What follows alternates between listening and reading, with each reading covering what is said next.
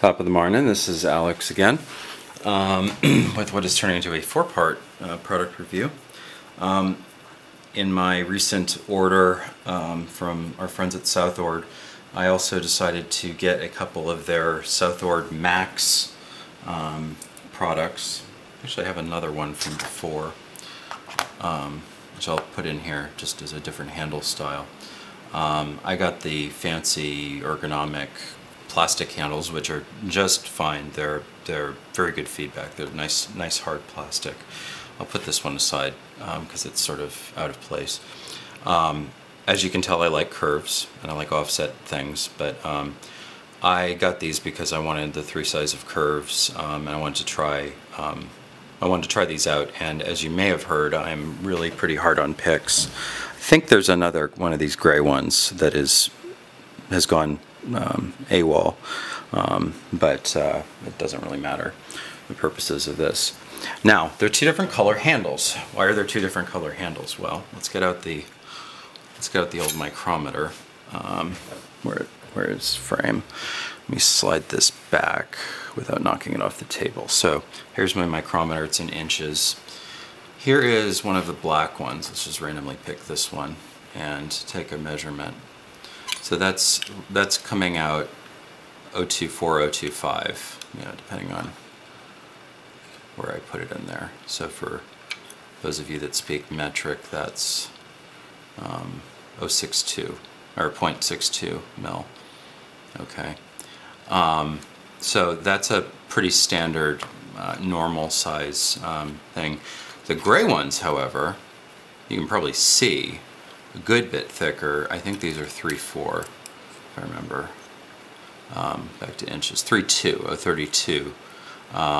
That's almost 50% larger, and 0.08, I'm sorry, 0.81 mil for our friends in Europe. So the metal in general is pretty tough. I mean, they call it Max. I'll put this guy back in frame now because I have used him quite a lot.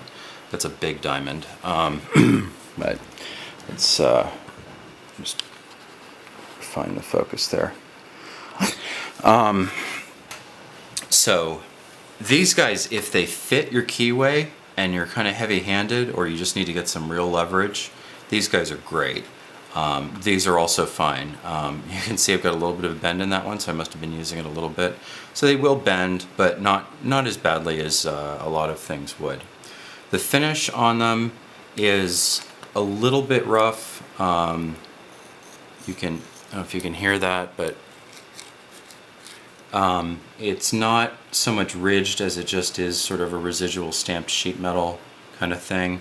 And the ends are really not very, there's a little bit of polish on them, but they're kind of square. The edges are kind of square. So I would want to spend some time with some sandpaper and clean those up a little bit. But not bad. I'd say about typical for SouthOrd. So, and while I have these out, you may have heard me talking about like aspect ratio and stuff on various picks, and I just want to sort of tell you what I mean by that. Anyway, when I'm talking about the aspect ratio, what I'm talking about is the ratio of the thickness of the shaft to the height of the whatever the point is on it. That's what I was looking for. That's a Peterson diamond. Where are we? We're on frame, yeah. Okay, so let me get the, let me slide this up so I get the mic in view. Okay. So, this is easier with calipers, but this happens to be the tool I have out at the moment. So if we measure the shaft, I think it's 0.06 basically, so 60 thousandths nominal, right, and if you measure right at the corner there, it's just slightly less than that. If we measure at the point, it should be about 12. If I can get this square in here. So it's actually about 0.5 there, 0.05 there, 050, and it's about 10 or 11 at the point. So it's about twice the height of the top of the tip of the diamond is about twice the thickness of the shaft where the diamond meets there. Okay, so I'd call that like a 2, or maybe call it a 1x. In comparison, here's the SouthOrd Max, is the one with the metal handle. I really should have got my caliper out, but I think it's packed. So that's the same kind of thickness, 061. It's probably closer to 5, 050, and then that's 14. So that's about 3 times. So you might call that a 3x, and somewhere in between there might be a 1.5 or 2.5 rather. So you can kind of use that as a gauge of the size of the shape of the. Why is that? There we go. Shape of the end of the thing. It's also a good guide if you're making your own picks. Let me come back and give you, so you can be looking at the picks more carefully.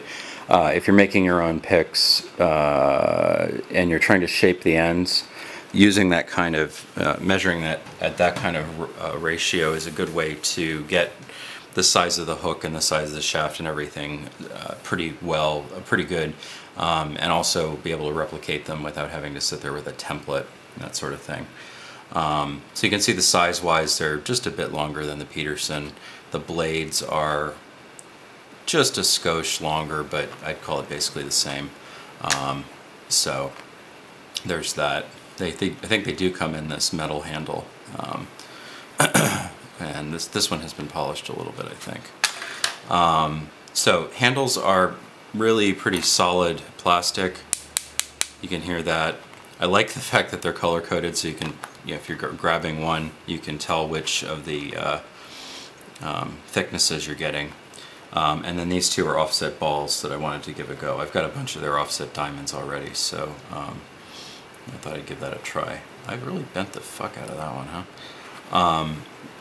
So these are nice picks, and if you're heavy-handed like me, I think they'll stand up to a pretty good amount of high torque picking. I think the gray ones, the 032 metal, you can really bear down with those things and not have to worry too much about deforming it. And I may actually get 1 or 2 more of those for my purposes. So pretty happy so far. Only had them about less than a week, but pretty happy with them so far. I think they're a good product. They're a little expensive. I think they're 12 bucks each. They probably come in a nice set, which is probably $100, but so if you're, I wouldn't say it's a starter, they're starter picks. They're probably a little bit high end, but they're they might, if you need to replace a couple of picks in your collection or augment it a little bit, I think they'd be a good one to look at. Maybe get a couple and try them out. So SouthOrd Max picks.